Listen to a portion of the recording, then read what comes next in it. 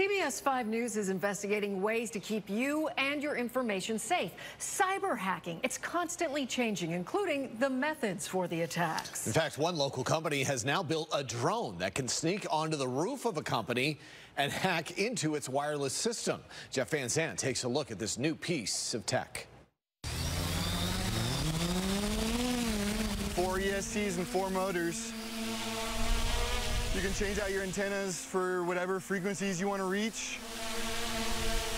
This is the new face of hacking. In the past, we'd have to have a big laptop and walk around with a big antenna and look like huge nerds doing that kind of testing. Bishop Fox is a cybersecurity consulting firm, and this is their latest project. They call it DangerDrone. Now you could do just by landing on a roof with also a lot less chance of getting caught. Their business is hacking.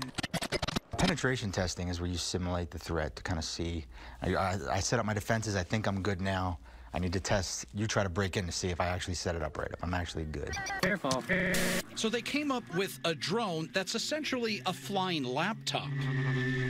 Basically, you land on the roof, and it's as if I came up and plugged my own keyboard and mouse into your laptop, and I could say add a new user with a new password and basically take full control over your laptop.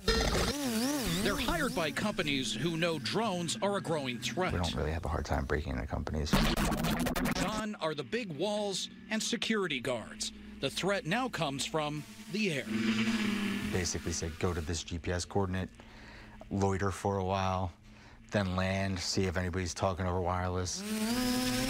You can build something like this in hours at the cost of $300 to $400. Bishop Fox is making it clear to big companies that times are changing. Threats can now come when you least expect it.